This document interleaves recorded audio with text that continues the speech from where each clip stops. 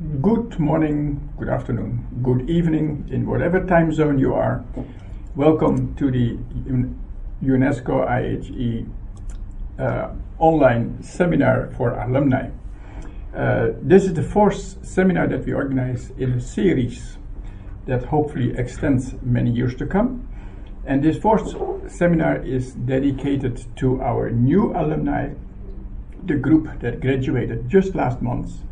And not quite incidentally, the speaker today is an example of the group that graduated today.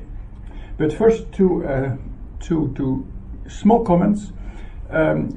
We try to involve you using a little question-answer session called Kahoot, for which you have hopefully read that you are to download a little app on your mobile or tablet called Kahoot, that allows you to answer the questions that we show you on the monitor. Secondly, it is also possible to ask your own questions to the speaker by either Twitter on the account of hashtag AlumniOS, and the word alumni and OS from online seminar is with capital letters. Or you can send that by email to alumni@unescoihe.org. So, two ways of interacting with the speaker. Today, who is the speaker? That is actually Oscar Soto Reyes, just graduated. He is a civil engineer, initially graduated from the Technical University of Panama, holding an MSc degree in Management of Logistics and Transportation from Chalmers University of Technology in Gothenburg, Sweden. Moreover, here in IHE Delft, UNESCO IHE Delft, he has recently obtained his master's degree in Coastal Engineering and Port Development. Oscar is a well-experienced person in the field, 15 years of experience in governmental and private sectors, as well as in the field of inspection, consultancy, and management of construction contracts. But what we are talking today is the most important part of his experience. Since 2009, Oscar works in several qualities on the expansion of the Panama Canal, obviously, in Panama. And that precisely is the topic of his presentation today, which is Panama Canal Expansion, Building the Future and Honoring the Past. And with that, Oscar, you have the pleasure of giving your presentation. Thank you very much for such a nice introduction, Martin. So welcome everyone, good day, and welcome to this webinar, Panama Canal Expansion, Building the Future, Honoring the Past. We will follow the agenda as shown in the slide. We will start with some location and key figures about the Republic of Panama. Then we will touch upon the Chagres River basin development and the importance for the Panama Canal. Then we will jump into the Panama Canal Expansion Program, emphasizing the three main features of the project, namely the concrete structures, the filling and emptying system, and the lock gates. In addition to that, we will also approach some operational issues and some new features of the third set of locks. And we will conclude with some final remarks. The Republic of Panama, location and key figures. The Republic of Panama is located in Central America with neighbors Colombia to the east and Costa Rica to the west. And we have the Caribbean side to the north and the Pacific Ocean to the south. That brings the country with more than 3,000 linear kilometers of shorelines. Also, we are 4 million inhabitants living there, and in a surface of 75,000 square kilometers. The most important thing about the economic development is that since 2009 we have had a sustained yearly growth of more than 7% per GDP. So the Republic of Panama, if we zoom a little bit out from the previous slide, we can see that we are located just in the waist of the American continent and in the crossroads between the Atlantic Ocean and the Pacific Ocean. So then, since the emergence of the isthmus from the oceans, we have been by nature the link between the Americas and between the two oceans. So it is not just a matter of geological granted resource, which is the location, but it's also driven by the global commerce and maritime trade especially. So, since, as we have seen before, we will speak a little bit about the Panama Canal, but for this presentation specifically, we will emphasize the importance of the Chagres River basin development. So, as we saw, maritime trade and commerce were the main drivers to encourage the different people at different eras to find a crossing and a link between the two seas, a path between the two seas. So since 1524, when the King Charles V of Spain ordered the first studies to analyze the feasibility of a canal linking the two oceans, then it wasn't feasible by then, but what they did implement indeed was the first multimodal route linking the two oceans, using the Chagres River as the inland waterway transport mean and complementing it with a road path all the way to the Pacific side. Afterwards, many years after, indeed, in 1849, the gold mines were discovered in San Francisco, California. So that prompted another mode of transportation across the Isthmus of Panama, namely the first Trans-Isthmian Railway that was built in between the years 1855 and 1885. But then, in 1889, Ferdinand de Lesseps, the builder of the Suez Canal, also came to the Isthmus with the intention of, for a new adventure, to build a level canal across the Isthmus. However, tropical diseases and some maladministration didn't allow him to complete his enterprise. So in 1903, the US took over the project, and when they did that, they had to reassess the engineering. So they were facing two different engineering options, namely either digging down the earth and the continental divide to continue with the Lesseps project as a level canal, or rising the waters, so rising the ships to an artificial lake to be built, and then to cross the isthmus in that way. So after many analyses, they came out with the final solution of raising the waters and using the Chagres River as the main component of the project, damming the river twice with Gatun Dam near the mouth of the river on the Atlantic side, and with Madden Dam upstream. And in that way, they created the biggest artificial lake in the world that held that record until the construction of Hoover Dam in the US. So with the rising the water solution, the US managed to solve and to tackle the three main problems of a level canal, which are avoiding the tidal currents because on the Pacific side, the tidal range, namely the difference between high tide and low tide, is 7 meters, whereas on the Atlantic side, that difference is only 1 meter. The second issue they they managed to solve with the rise in the water solution was the avoiding density currents. What are density currents? Imagine a huge inflow of tropical fresh water from Chagres River getting into the sea at both sides at once. Then it creates currents that might not be good for navigational purposes.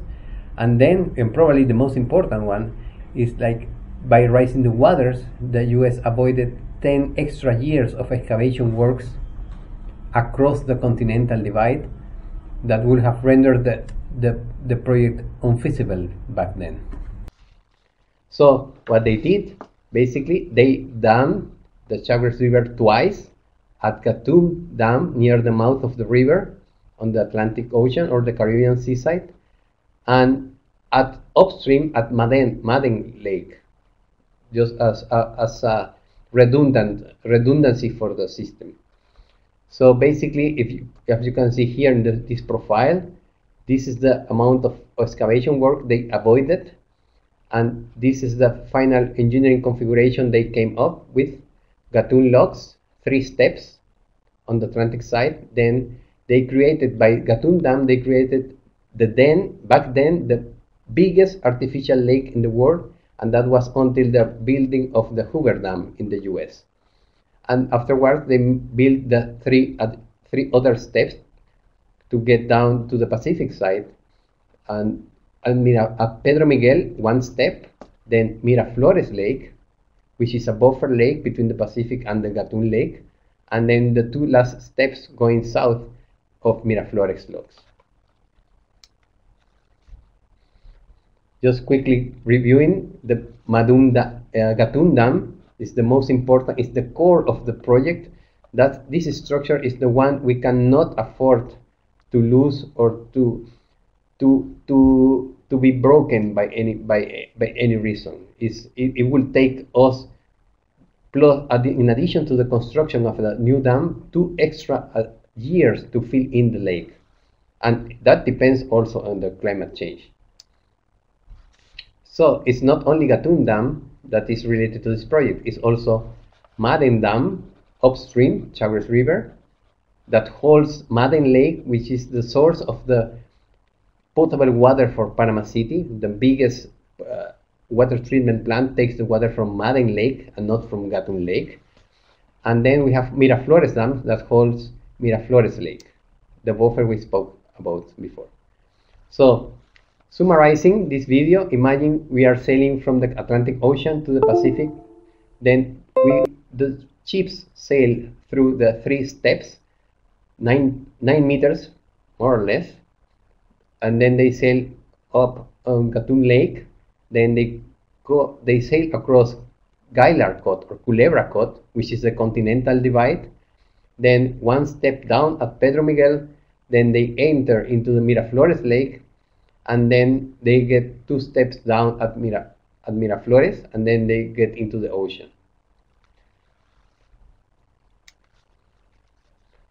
Quiz time. Okay, thanks, Oscar. We take over, and we are now going to ask you the questions that you quickly saw already just a minute ago, but to which you can answer on your own mobile or tablet. So the system is loaded. There we go. Get your tablet, and are you ready to join? Put in, or you can switch this off. Water back. You can take it off.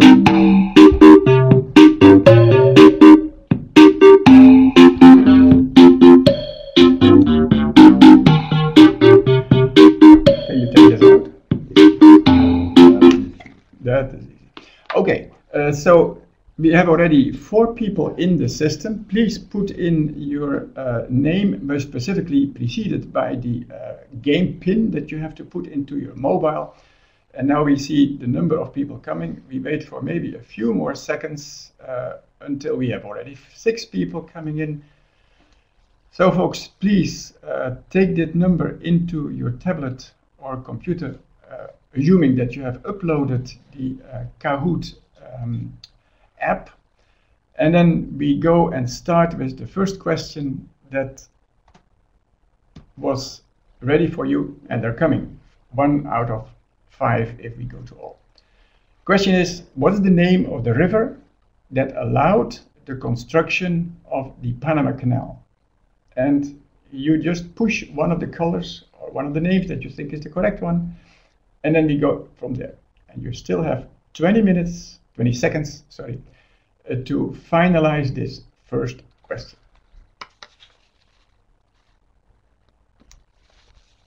It was mentioned by Oscar in his presentation.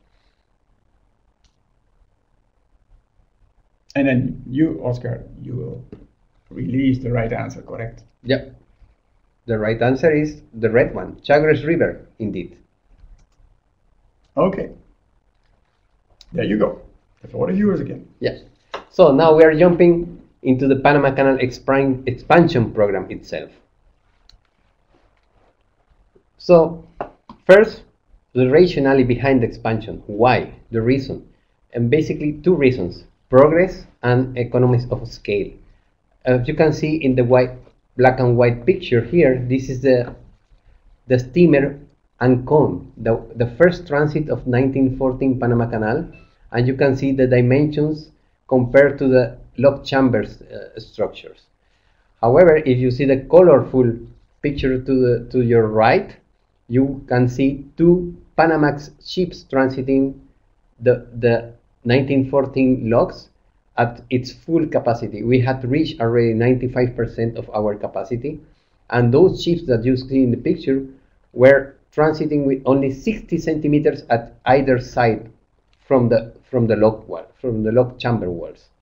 So, as you could imagine, the maritime industry and the global economy all around the world didn't wait for us to expand the Panama Canal, and since 1997 the new generation of post-Panamax ships started to be built, and even bigger and bigger every single year. So we needed to expand. So it was not only a single project, it was a program, because the program consisted of 5 main components. The first one is the widening and the deepening of both the Atlantic and entrance channels. The second one, and probably the flagship of the program, is the construction of the third set of locks, 2 complexes, one on the Atlantic, one on the Pacific.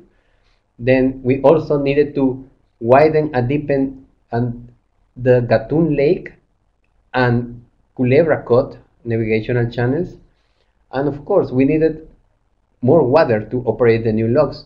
So we also had to raise the maximum operational level of Gatun Lake from 26.7 to 27.13 meters. And fifth, but not the least, we also had to build a new access channel on the Pacific side, because as we saw previously, the first 1914 Panama Canal on the Pacific side, because of the topography, was built in a 2 steps plus 1 step configuration, whereas for the third set of locks, the 3 steps were to be built in 1 single complex. Just a little bit about the money.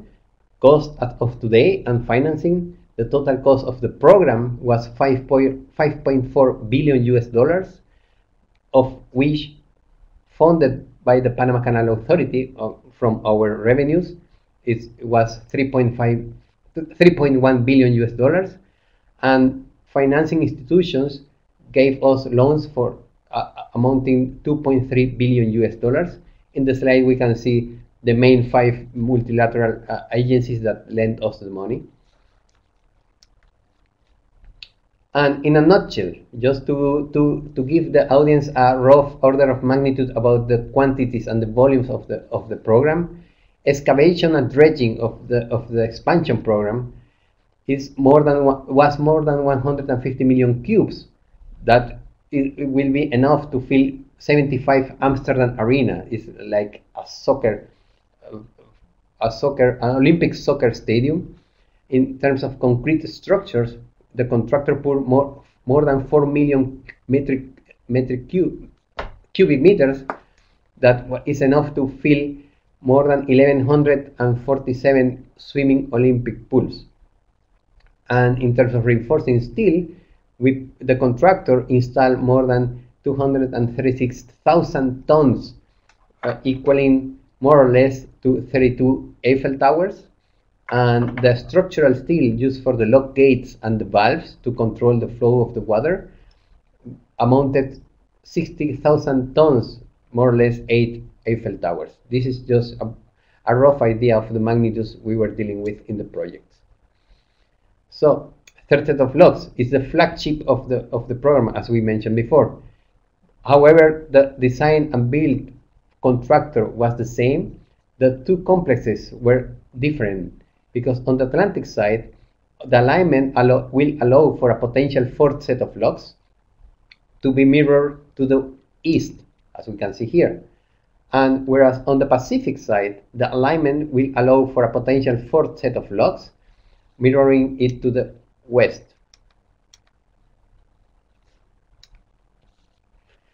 And in terms of geology, the Atlantic side was marked by sedimentary sandstones and limestones, which were fully excavated by only mechanical means.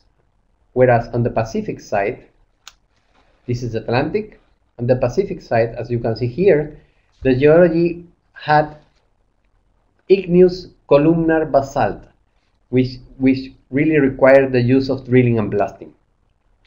The good thing of drilling and blasting on the Pacific side was that basalt was used by the contractor to produce the full range of aggregates and sand for the concrete structures.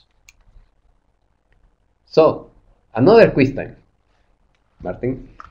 Okay, happy to take over because there were so many numbers that you just saw, and here you can express how much you remembered, how many swimming pools, and you see the dimensions of the swimming pool, could be filled with the concrete of the third set of locks. And you have again 4 choices to push on, and then we see what the best answer is according to Oscar. 10 seconds more for your answer. You're pushing.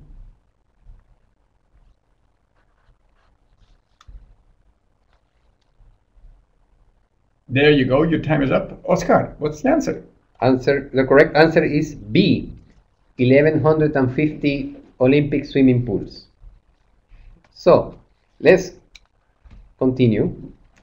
Let's now speak a little bit of the concrete structures, but first we will speak a little bit on the dimensions of the chambers and the vessels.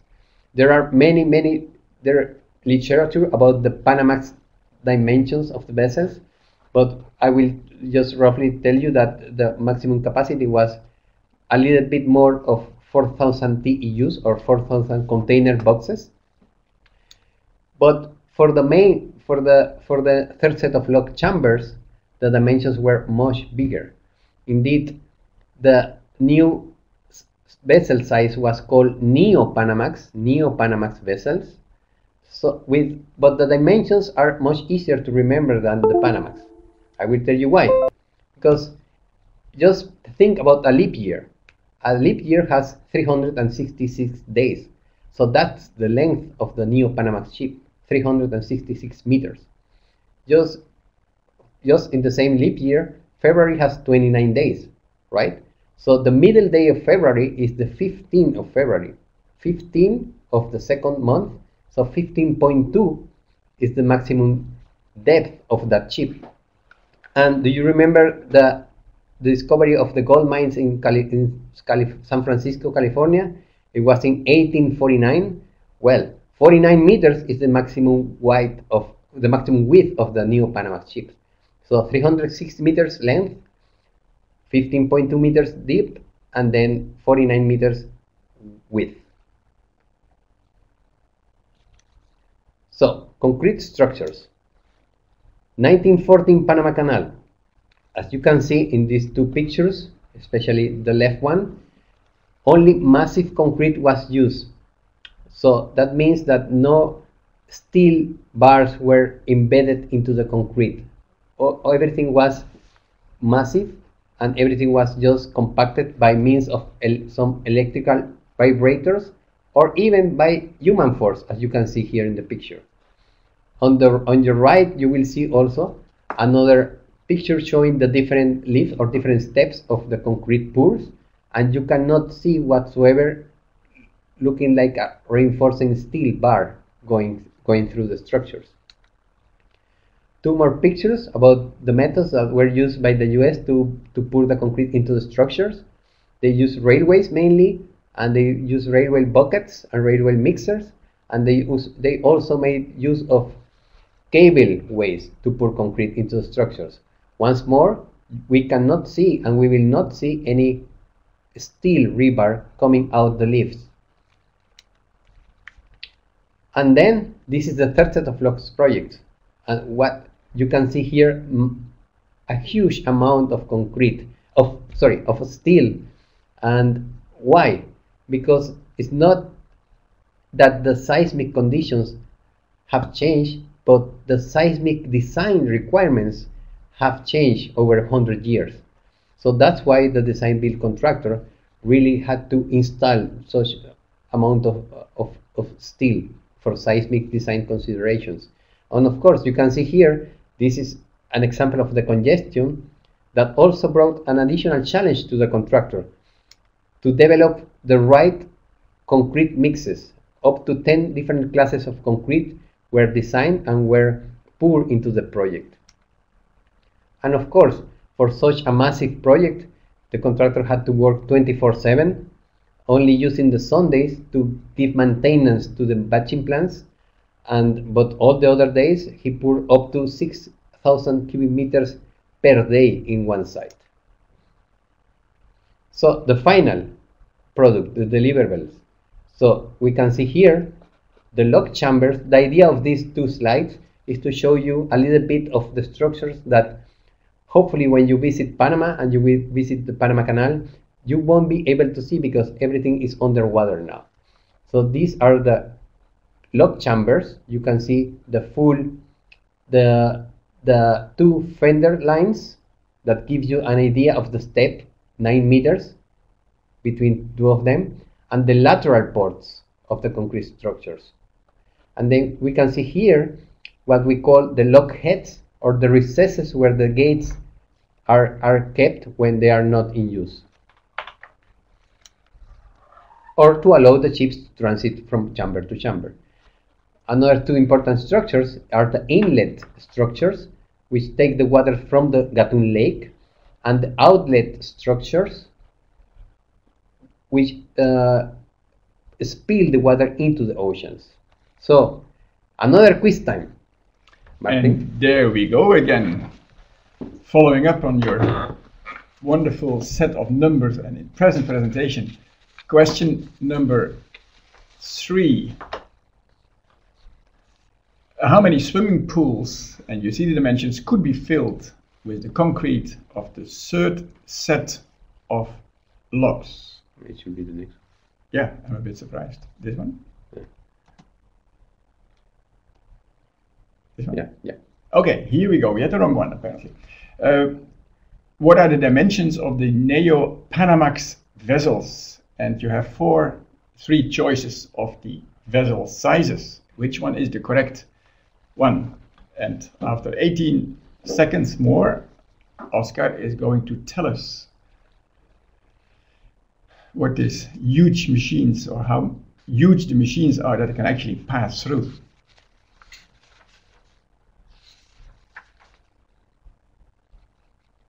Time is up. Oscar, tell us. Well, the answer is the yellow one. 366 meters was the key figure there. Wow. C. So, let's continue. Then let's jump into the hydraulic systems, or the filling and emptying systems. 1914 Panama Canal. As we can see here, these are the culverts, or the transporting the water for the 1914 Panama Canal. But let's put a special attention to how the system fills and empties the lock chambers, which is through the bottom or the floor of the lock chambers, right, as we can see here. Another interesting point of view here is the step. This step is more or less the 9 meters step that the ships either go up or go down in every lockage.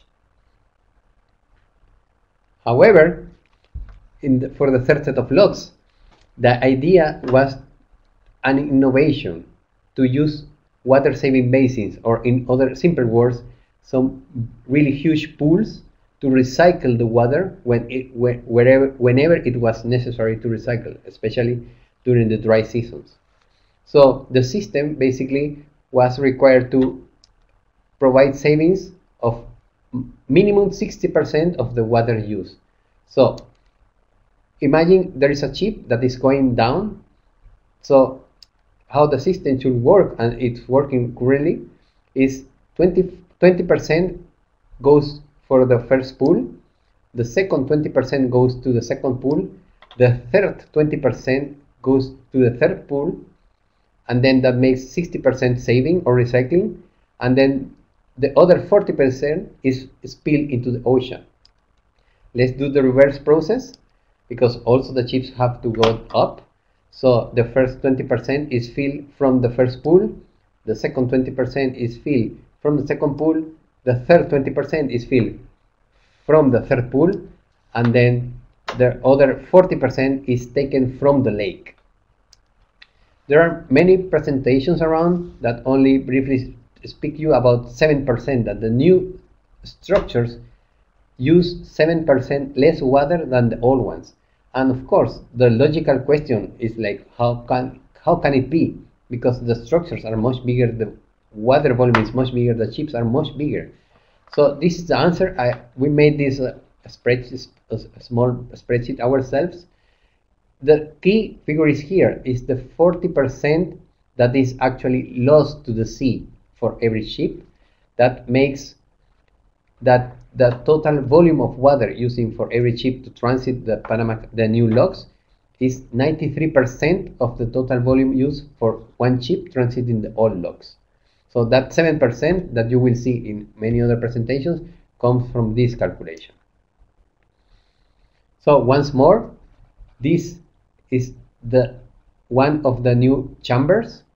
This, you see the two line of fenders, that's more or less 9 meters distance, and this is the total, the 100% of the volume of water used, that is used in total, of which 60% is saved, and thanks to these huge pools we are seeing here. So once more, we are going to see the full process again.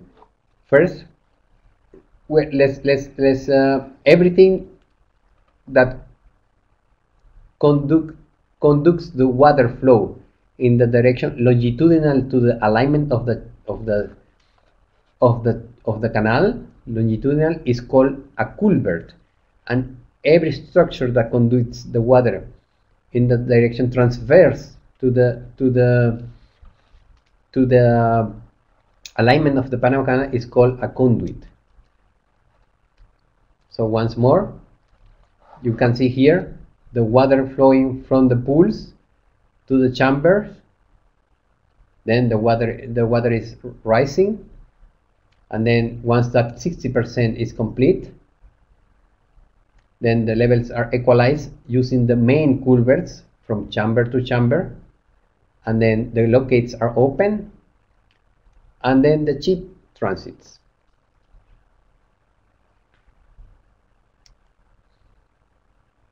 So we have seen the animations, but let's do the animations ourselves. Let's pretend we are droplets. We are, water drops, and we are just sitting on the pools, and then let's pretend that we will fill the chambers. So first, we will be taken by these inlets.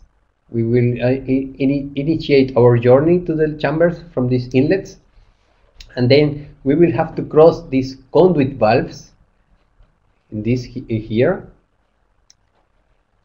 and once more we are now at the trifurcation where the conduit valves are installed, and then we will continue our journey into the chambers once we pass the conduit valves here once more, and we will go down via the trifurcation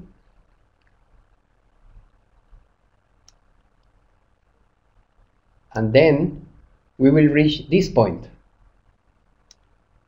the yellow marks, We are droplets, remember. So now we will be taken either to the east bank or to the west bank, because the lateral ports are in both sides of the structures. So what will happen is that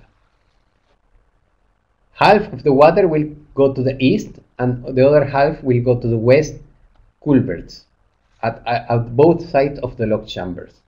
And then we will fill the secondary culverts, which are culverts that are 6.5 meters by 6.5 meters. And then from the secondary culverts, the small ones here, and we will fill the chambers through the 2 by 2 meters lateral ports. Remember, this is one of the main differences between the old 1914 Panama Canal and the new third set of locks.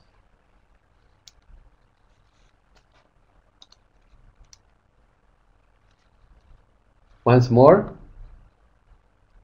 remember, there are secondary culverts and main primary culverts. Well, this is how the water is exchanged from the primary culverts, or the main ones, to the secondary culverts when it's required to fill the chambers, and also how the water flows from chamber to chamber via the primary culverts, which run from the lake to the ocean. The secondary culverts are dead-end culverts, so they stop and end in each chamber. So we spoke a little bit about redundancy, but this is a more clear illustration of that. This is the primary culverts. Remember, we can see here the approximate 9 meters level from one chamber to another one. So the culvert bifurcates in two, and everything is in two in this project. That's called redundancy, because we cannot afford to stop the operations of the Panama Canal. So once more, that flow is controlled by two pairs of culvert valves. These culverts run underneath the lock gates themselves. This is the second pair, and we can see here also the four on the other bank. And finally, but not the least, the equalization valves, because the final balancing of the levels of the waters between chamber and adjacent chambers is made by means of these equalization valves, not via the lateral ports. So we are just approaching the final. The lock gates, the third main structure, the lock gates for the 1914 Panama Canal were mitre gates. Mitre gates made of steel on the site. All the gates were built on site. We can see here the construction phase, and we can see here them in operations. This is a Panamax ship, 13 boxes across white. 13 boxes. Remember that number. So the new gates, they are not mitre gates, but they are rolling gates instead. They were built by a subcontractor in Italy, Cimolai, and they were brought with special vessels, the 16 of them, to the Atlantic side, and the 8 that were they were meant for the Pacific side were transported to the Pacific Ocean using the old locks. So the old locks are still operative and running. To give you an idea of the magnitude of this structure, this one is the biggest one in either side, Pacific or Atlantic, and is 30 meters high. It's a 10-story building, basically. It's 10 meters wide and 57 meters in length. To give you an idea, here you can see the marks. Between each mark is 1 meter, and here there is a guy. I'm not completely sure if you will manage to see him, but the guy is the size of the red dot, basically. So, rolling concept and load limiting devices.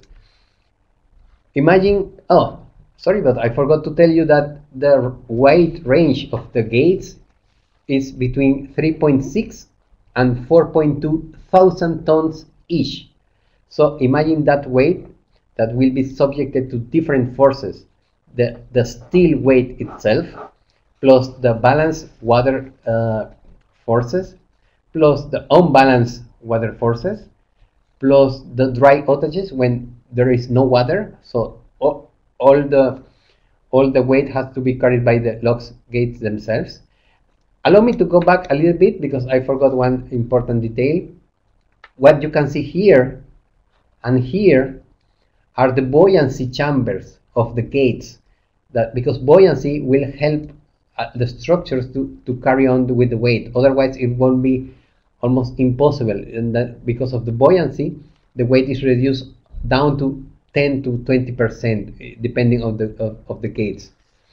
So think about the gates about really similar to slices of a ship hull, and ships float, so the gates are floating. So that weight subject to different stresses and forces. Of course, if you imagine yourself that you have to carry a really heavy weight and you need something like a wheelbarrow. So the principle is basically a wheelbarrow, and of course with the help of the water buoyancy, also with a spark of Dutch ingenuity for the process, because the subcontractor in charge of the design of the gates was a Dutch company, IHE Group.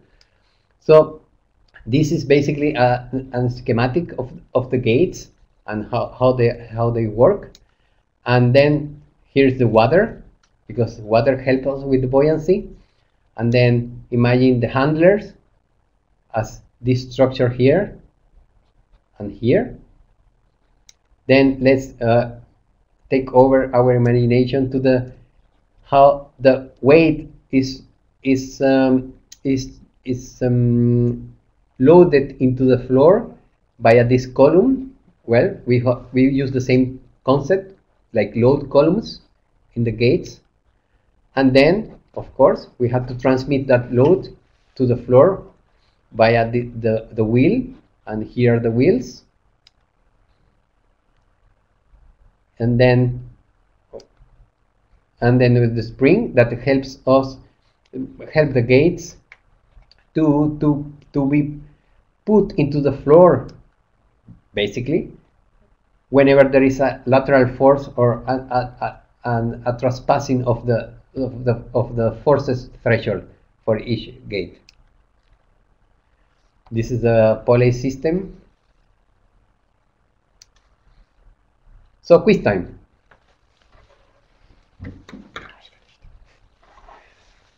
Okay, very quickly we move to the last question because we are horribly running out of time, unfortunately. But again, this is one of those beautiful ones. What main differences between the old and the new Panama Canal? And again, you have a choice of 4 answers, of which you are supposed to choose the best one or ones. Sometimes it can be more.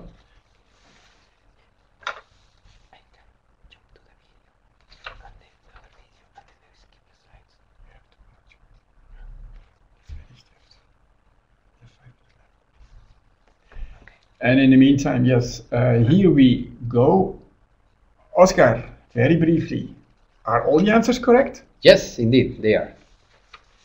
Okay, well, unfortunately, we run badly out of time because of the issue that we had before. But Oscar promised to finalize within the next 1 or 2 minutes, otherwise there's no time for questions anymore. Yeah, I think we have as a token of appreciation for your attendance, we would like to take you to a virtual journey, as we were just standing on the bridge of a ship. In this case, the ship is sailing southbound from the Atlantic to the Pacific side. So we are just transiting the new set of locks. We can see the gates always in 2, and we can see that we are leaving the upper chamber. I mean, we are coming from the lake. We are then getting into the middle chamber, We can see also the big pools we were speaking about before for recycling the water, the conduit valves, and then we can see the lower chamber. Once more, the final trip. So we can also here see the control building where all the operations are followed. And then once more, you can see here that there is no space for the locomotives or the mules. So that's why we use the tugboats for centering the ships in the middle of the chambers. And yeah, unfortunately, with this video and this final virtual journey, we will have to leave you time for questions. Thank you very much.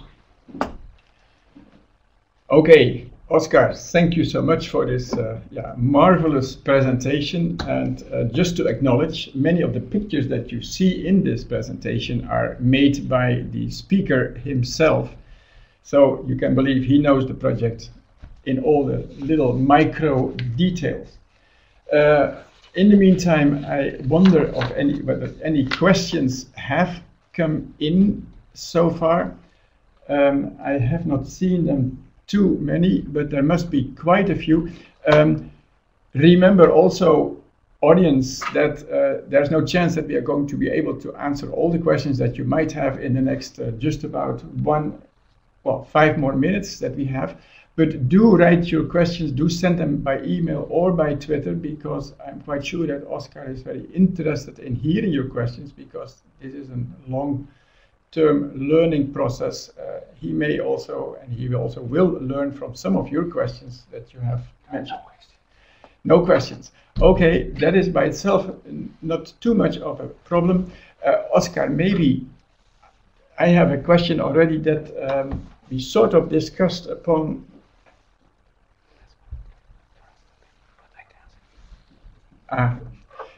You have mentioned that the lake water is essential for this entire project, and that one dam specifically is crucial to run the Panama Canal, whether old or new. Can you say a few words about the potential vulnerability of the weak spots in this entire construction? Yes, it is. Gatun Dam is the most vulnerable point. And not only that dam, because of course it holds Gatun Lake, and we really cannot afford to lose the Gatun Lake. But also important, that was not mentioned because of the time, is that in addition to that Gatun Dam, we have at least 20 saddle dams. I mean, much smaller dams that also hold the lake, and which are more or less equally important. Of course, the structures are not as big as Gatun Dam, but we cannot afford either any failure of those saddle dams, because you can imagine all the perimeter of the lake. We have at least 20 saddle dams to hold the lake volume. Yeah, so water is crucial. Obviously, Oscar, that has also very much to do with the issue of the water saving approach taken in this particular construction project. Yeah, water is crucial. Water sits way above where it naturally would be, so saving is important. You talked about a 7% loss of water. How many times, if there would not be any precipitation or water from elsewhere, how many times can that 7% loss be afforded? Is there a point that you can say, okay, but now we cannot really use any losses more because we run out of water? Yeah, that's thank you for the question, because it's a really excellent one. Basically, the 7% is the 7%. We use 7% less water with these gates, with these chambers, than with the old ones. So, but the bottom line of your question is like, yes, water is crucial. What we could do if it doesn't rain enough? Well, the first step is just the maritime industry knows, is we have to restrict the draft or the depth of the ships. For instance, when we start seeing the stumps of the old trees submerged by the Gatun Lake, that's the first signal of alarm. And then if we don't have enough rain, the first step is we notify the maritime industry that it is going to be a draft or a depth of the ship's restriction. So that also means a loss of revenues to us, because that means that we cannot charge or the tolls because of the load is much lesser. And yeah, it is true. That's why the water is the most important resource for this project and for the life of Panamanian citizens themselves. And it's also a good example of a really profitable and sustainable river basin development. So it is possible to do that, to achieve sustainable development and to achieve progress by means of the good use of the water resources. Yeah, I understand that there have not been any questions coming in so far, but I am a bit loaded with questions.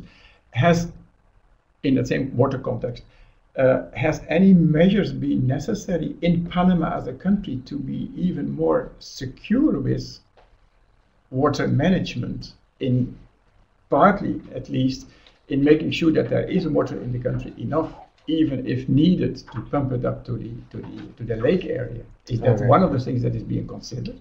Yeah, one of the studies from Delft Hydraulics, now called Deltares, also mentioned the possibility of enhancing the river basin by means of not pumping, because neither 1914 Panama Canal nor the new set of locks use any water pumping. There are no pumps in the projects, but by means of channels and tunnels. So we could transfer water from adjacent basins to the Chagres basin. Okay, unfortunately, time is finished. We have to stop this 1 hour alumni online seminar. Oscar, thanks once more for your fantastic presentation of an extremely beautiful topic. In fact, World Heritage Project number 8, we mentioned it yesterday. Thanks a lot. Thanks for the beautiful pictures. And also thanks for the entire support staff, the people sitting here in the room from the IT service. You can imagine that there is quite a bit of work to be done in order for this to run effectively. And even though we had a little hiccup, unfortunately, sorry for that.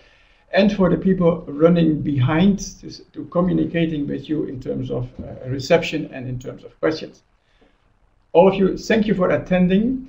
There are more online seminars coming up. You will be notified by our alumni officer, Maria Laura Sorrentino, who is the driving force between everything related to alumni in general in this institute and the alumni online seminar in particular. Thank you very much for your attention. Bye-bye. Thank you very much.